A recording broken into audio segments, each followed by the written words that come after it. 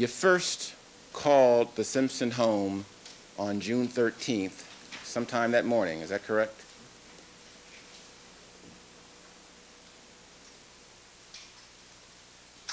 Yes, I did. And that was sometime about 10 o'clock in the morning, wasn't it?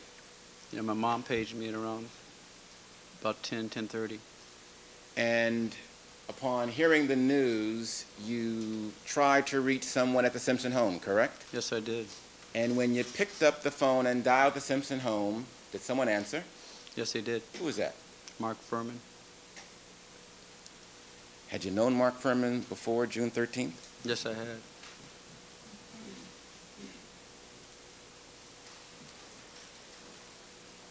When Mark Furman picked up the phone, tell me everything that you can recall about that conversation. First of all, what's the first thing that you asked Mark Furman? Mark. He can tell us what he said, but that's about it. Very well. What did you ask Mark Furman? I said, Mark, did O.J. kill Nicole? Did you ask Mark Furman about any of the evidence? No, not at all. Did you ask Mark Furman whether or not there was a suspect in mind? Yes. Well, actually, he told me he wouldn't answer me. And he told me, Ron, you know I can't answer you. And I tried to persuade him, tell him, hey, it's me you're talking to. How long did you and Mark Furman talk on the phone on that day? No more than 1 minute. 1 minute. At the most. Without saying what he said, did Mark Furman explain why he was there at 10 o'clock answering the phone? Also, I did ask him if Nicole, I asked him if she was really dead. Did Mark explain to you why he was there answering the phone at 10 o'clock a.m.? Yeah, he said he was investigating. That's when he said, yes, she is dead, and he's there investigating the homicide of her and Ron. He was at Mr. Simpson's home at 10 o'clock investigating the homicide of Nicole Brown Simpson and Ronald Goldman. Right. When you returned later that evening, was Mr. Simpson there when you got there? Yes, he was. And he was there with his two sisters, correct? Yes. And he was there with his two adult children? If I'm not mistaken, if Arnell was there, I think she might have been in a guest house. I'm not sure.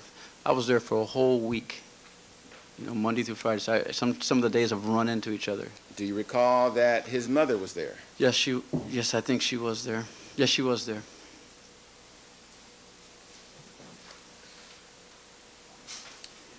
That was a day that was somewhat unusual, was it not? Very much, yes, it was. There were media outside the home, were there not? Yes, there was. There were helicopters circling overhead, true? True. People were inside watching different television programs, correct? No, everybody was watching the news for the most part. Different news programs? Yes.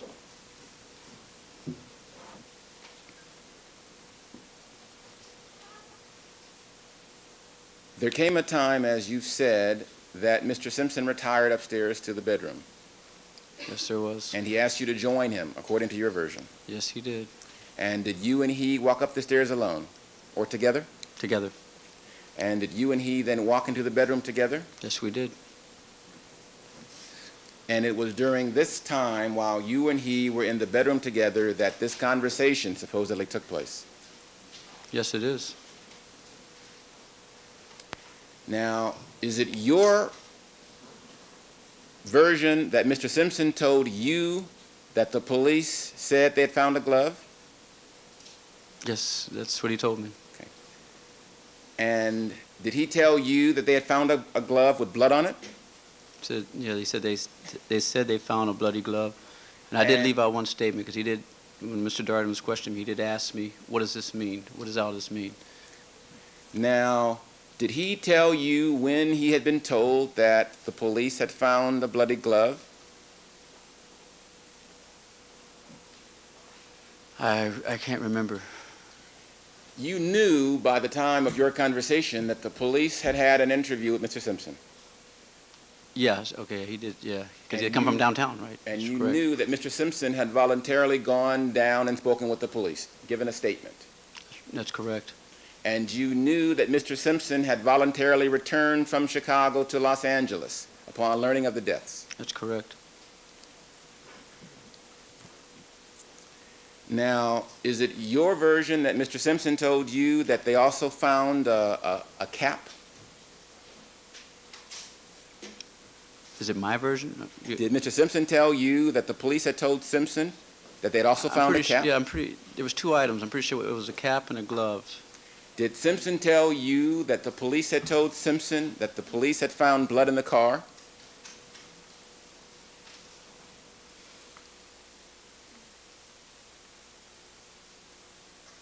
I think he did. I'm not sure. I think he did.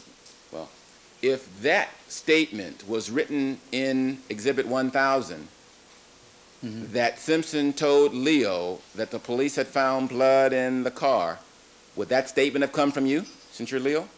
That's correct. Did Simpson tell you that the police had told Simpson that blood was found in the house, in his house? Yes, he did. Now, it's your position that Simpson asked you about DNA evidence? Yes, he did. Did Simpson ask you about regular blood serological evidence as well? No, he did not. Isn't it true, sir, that Simpson never asked you anything about or mentioned to you anything about a cap being found? Did he never mention it to me? Correct. No, it's not true. He Isn't didn't. it true, sir, that Simpson never said anything to you about there being blood found in the car? No, it's not true. Isn't it true, sir, that Mr. Simpson said nothing to you about blood being found in the house? No, it's not true. Isn't it true, sir, that you mentioned to Mr. Simpson that the police had found a glove on his property? I had no idea what they found in that house. Nothing. Didn't you take Mr. Simpson out to behind the garage to show him the area where the glove was supposedly found? This is sad, OJ. But no, this is really sad. Your Honor, I move to strike that. Ladies and gentlemen, you are to disregard Mr. Shipp's direct comment to the defendant. Mr. Shipp, please, you're instructed not to do that. All right, ladies and gentlemen, please disregard that. All right, they all nod in agreement. No, I did not.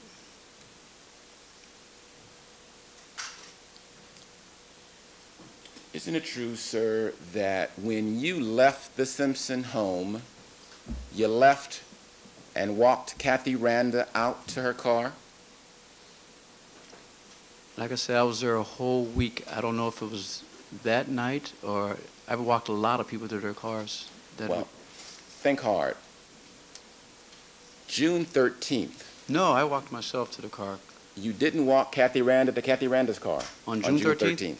No, because I was so shaken up. I remember I walked by myself and I sat in the car and I was by myself. I remember that because I was very tripped out over all this.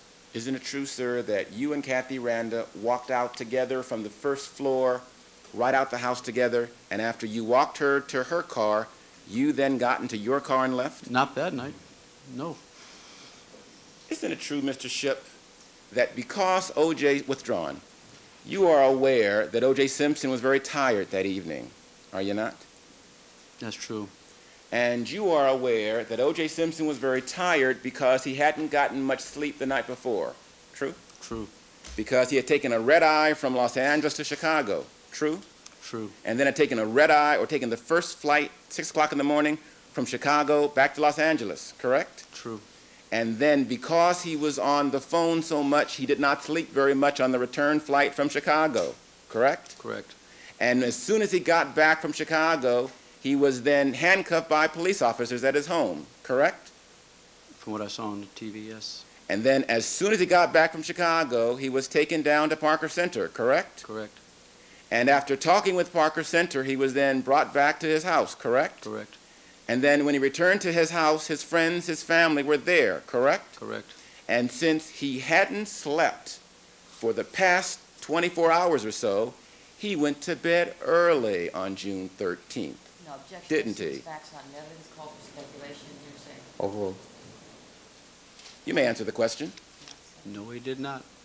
Isn't it true, sir, that Mr. Simpson didn't go to bed around 11 o'clock, but in fact he went to bed closer to 8 or 8:15 on June 13th, since he hadn't slept the prior night? Isn't that true? I'm sorry. I lost in the train of thought. Go right ahead again. I'm sorry. Since Mr. Simpson hadn't slept the prior evening or earlier that day, he went to bed at about 8 or 8:15 on June 13th, didn't he? No, he did not. And isn't it true, sir, that his sister Shirley and his brother-in-law Benny Baker escorted Mr. Simpson up to his room and helped him undress on June 13th? Isn't that correct? Is that what they're going to testify to, sir? Here in the courtroom. No, Your Honor, they're outside. That's not correct. That is not correct. My statement is not correct. That is not correct. And is...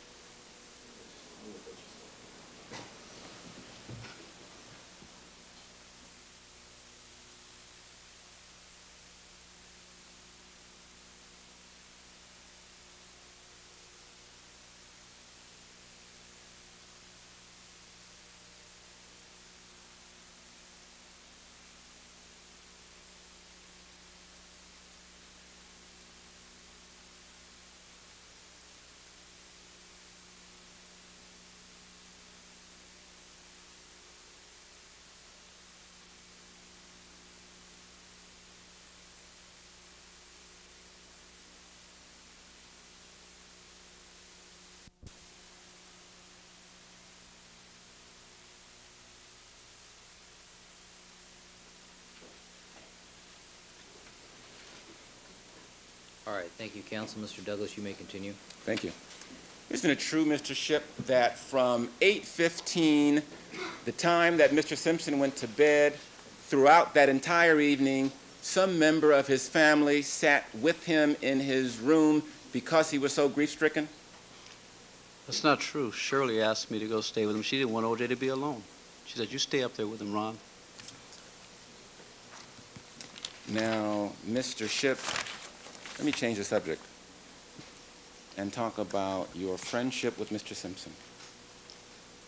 Were you and he close friends? I'd say we were pretty good friends. We never went out to dinner like on a regular basis and stuff like that. But did you ever go out to dinner with him and you ever? well, when he was trying to have me help him get back with Nicole, yeah, he was real. You and he went out to dinner? He took me out a couple of times. Where'd you go? One of the places was right next to his office. I'm not sure if it's the pizza place over there. You and he went alone to dinner? Oh, yeah. What month was that in? Whenever 1989, whenever, the first week after he and Nicole had the altercation. When else did you and he ever go to dinner together? In the 26 years that you and he have been supposed friends. You know, Mr. Douglas, I'm sorry, you're absolutely right. Okay, what he did, he took me out to, maybe it was a late brunch type. It wasn't a dinner, a late brunch type of a thing. You have never had a dinner in the presence of O.J. Simpson alone, have you? Yes, I have. O.J. Simpson is a football fan, isn't he? Pardon me? O.J. Simpson is a football fan, isn't he? Yeah, he loves football. Yes, he does. He goes to games a lot, Yes, doesn't he he? does. You and O.J. Simpson have never attended a football game together Never. in the 26 years that he's been your supposed friend, have you? Not one. You and your wife have never gone on a double date with Nicole and O.J. Simpson in the entire time that you've known them, have you? You're absolutely correct. You and your wife and he and his ex-wife never went to a movie or a play or a concert together, the four of you, have you? My wife and I were invited shortly after he beat up Nicole. Move to strike that, Your Honor. Non-responsive. Overruled. Your wife and you were invited, but you never went, did you? Never went. All the times that you claim that you were over his house playing tennis, you have never in your entire life played tennis on the same court with O.J. Simpson, have you? Never. You're not really this man's friend, are you, sir? Well, okay, all right. If you want me to really explain it, I guess you can say I was like everybody else, one of his servants. I did police stuff for him all the time. I ran license plates. That's what I was. Okay, I mean, like I said, I love the guy. You weren't the kind of friend that he would share some private secret with, were you, sir? Nothing except for the 1989 beating where he needed me.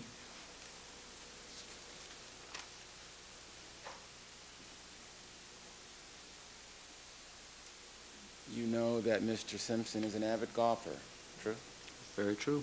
You ever been golfing with him? Never. You ever asked to go with him? Never. I'm not that good. Ever been to a Raider game with him? Never. A Trojan game with him? Very well, Your Honor. Trojan game? Very well, move on. When he got a hold of me.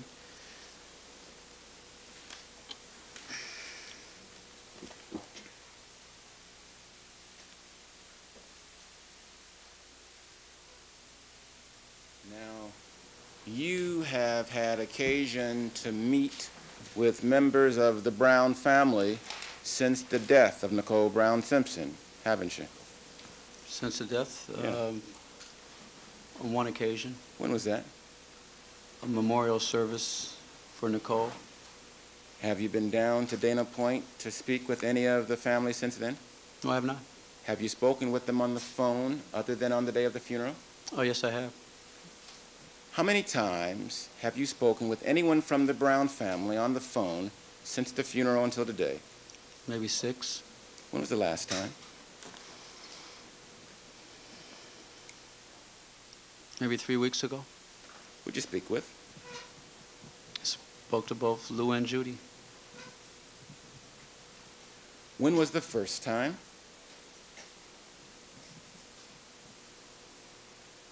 After the deaths.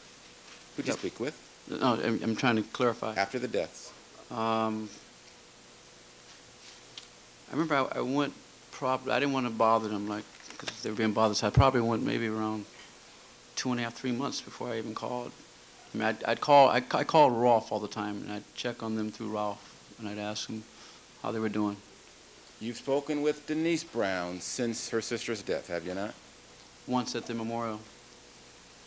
Have you spoken with Dominique Brown since the death of her sister? I talked to her once, which was also that 3-week period, 3 weeks ago when she answered the phone. Did you talk to Tanya Brown at all since the death of her sister? Memorial. I'm sorry? At the memorial. You mentioned there were 6 times or so that you've spoken to someone in the Brown family on the telephone. One time was with Louis and Judith Brown. I talked to Lou a few times a few times I called and I'd ask to speak to Judy, or she'd answer the phone and put Lou on the phone. Did you ever talk to anyone in the Brown family about this supposed conversation with you and Mr. Simpson about dreams? No, I did not. Who else have you told before talking to Mr. Darden and Mr. Van Adder? Who else did you talk to about these dreams other than your wife and other than Sheila Weller? My attorney, Bob McNeil. Okay.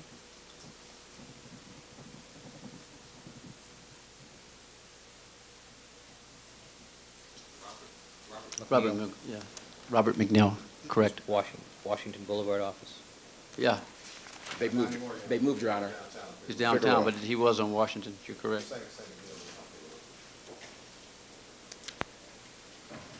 You began the police force when, Mr. Shipp? November 1974. And you were a member of the police force until when, Mr. Shipp? October 1989. All right, let me see counsel over here at the sidebar with the reporter, please.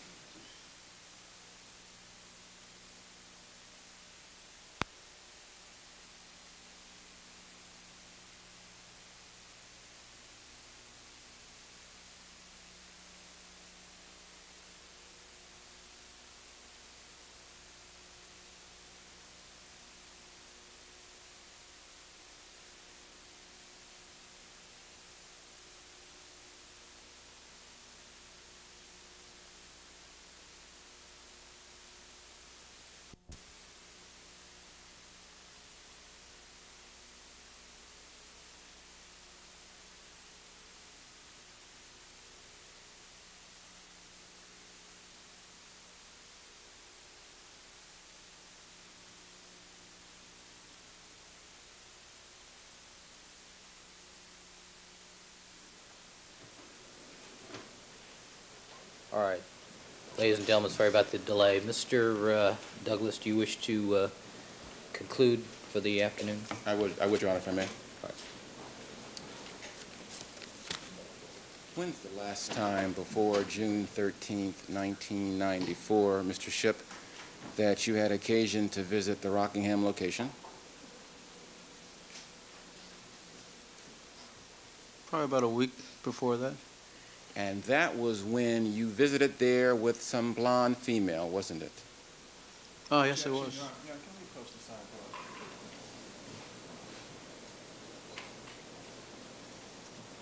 Yes. I take it there's an objection? Yeah. Relevancy?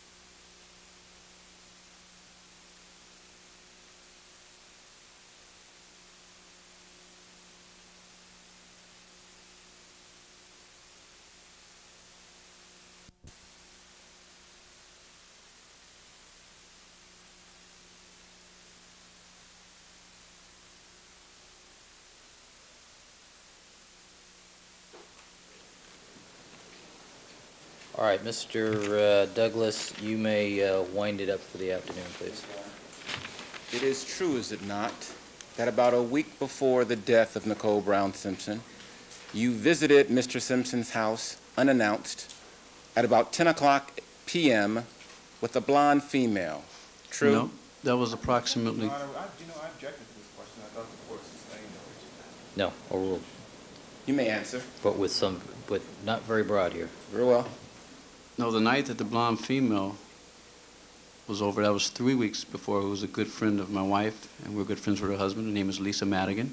That was 3 weeks prior. Is she about 6'1", no, resembling Nicole Simpson? No, she's, I'm sorry. She's about, this is about 5'9", almost 5'10". Was this the woman who you wanted to share the jacuzzi with? The fact that he was over there 3 or 4 weeks ago, that's about it that's relevant, counsel. Very well. When you were there on this occasion, did you ask Mr. Simpson to go and bring you some wine? That's correct. You drink a lot, don't you? I used to. You've had a drinking problem, haven't you? Yeah, in the past I have. We can stop now, Your Honor. All right, ladies and gentlemen, we're going to take our recess for the afternoon. Mr. Shipp, I'm going to direct you to come back tomorrow morning at 9 o'clock. Don't discuss your testimony with anybody else except for the lawyers in the case. All right? Let's have it quiet in the courtroom, please. All right, ladies and gentlemen, please remember my admonition to you. Mr. Shipp, you can step down. Go ahead. Ladies and gentlemen, please remember my admonition to you. Don't discuss the case amongst yourselves, form any opinions about the case, have any contact with anybody from the outside, allow anybody to contact you, and we will see you back here hopefully bright and early 9 o'clock tomorrow morning. All right, have a pleasant evening. All right, let's clear the courtroom for the jury, please.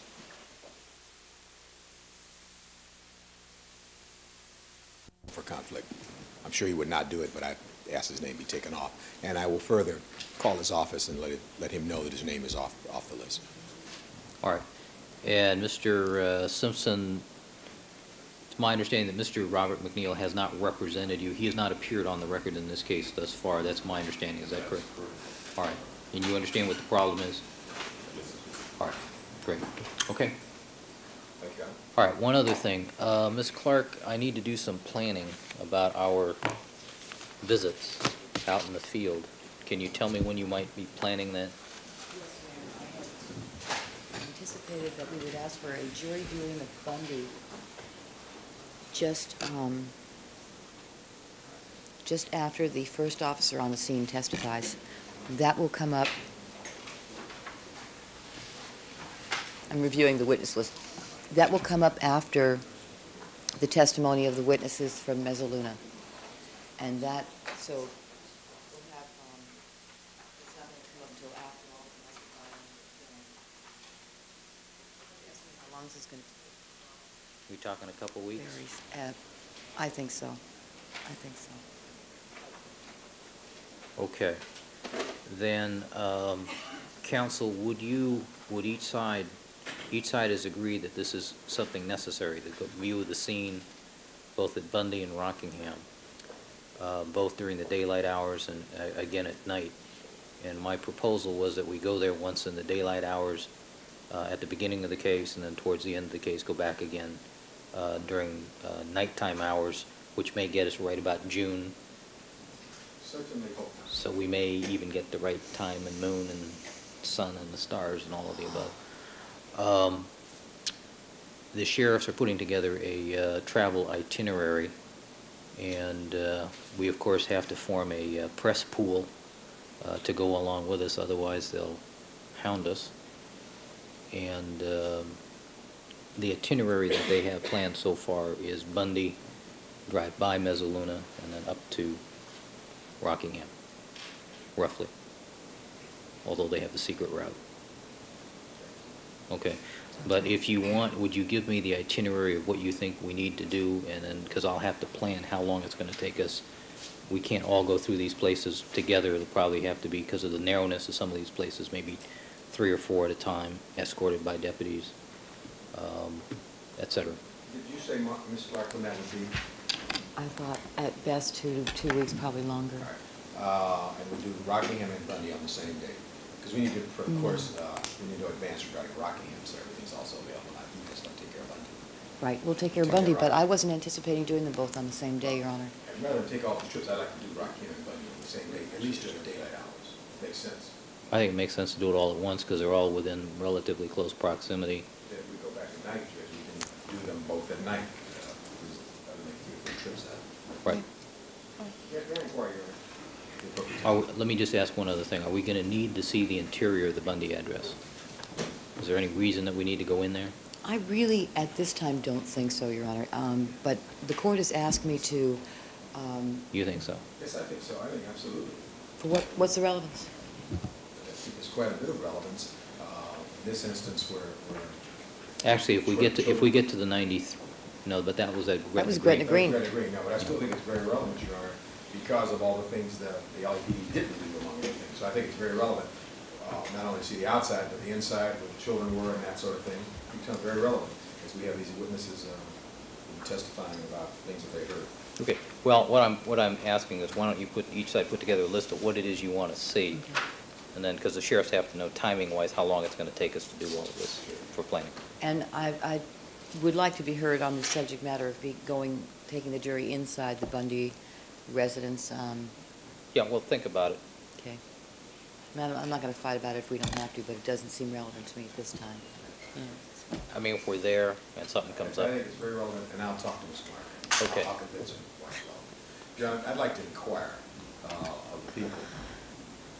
Now that we're finally in trial, and Ms. Clark said something the other day about them concluding that case within 4 to 6 weeks. I think I heard that from somebody. I'd like to get a realistic estimate, because we're kind of in a situation where I'd like to know how long this trial is going to take. And may I just say? All right.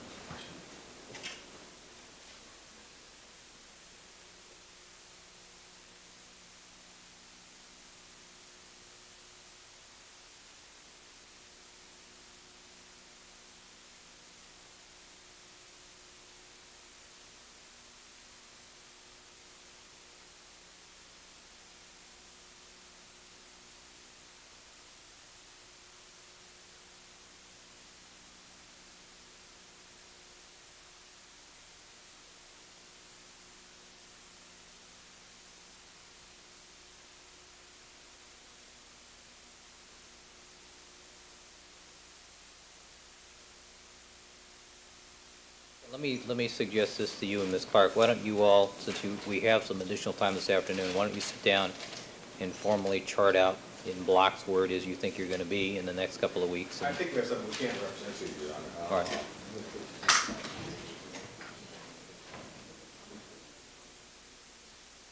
Ms. Olson, I thought you were leaving.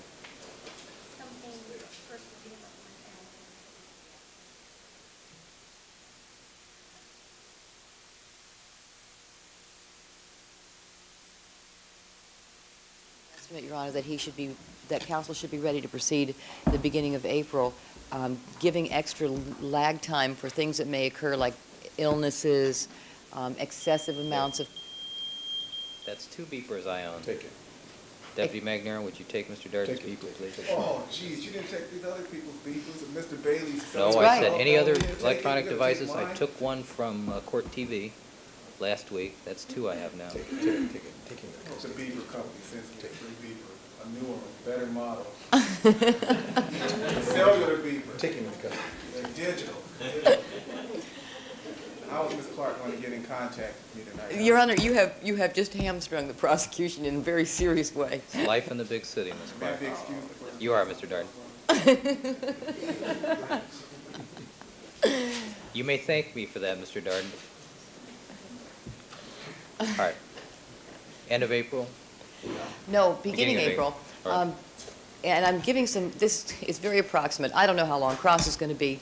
It's very hard for counsel, for Mr. Cochran and myself, to estimate the DNA length of time for those hearings, that testimony.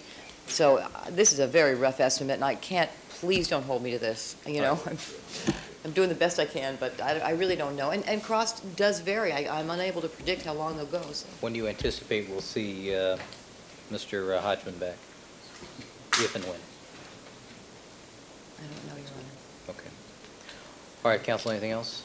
I think that we agreed, try to shoot for April 1st on the beginning of the defense case, Your Honor.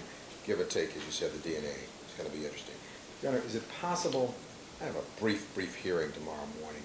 Is it possible that we could have, it's going to start at 8:30. Is it possible we can start at 9:15 tomorrow? It's down in Department 111. Apparently they held it today, and at 8:30, I'd like to have it 9:15 at least tomorrow morning. Is that possible, Your Honor? 9. Ms. Clark, do you agree with that request? She won't be able to then anyway, Your Honor, so it's okay. So it works out I knew fine. he'd say that. I knew he was going to say it. No objection, Your Honor. All right, 9:15. Thank you. Thank you, Your Honor. All right, counsel, thank you.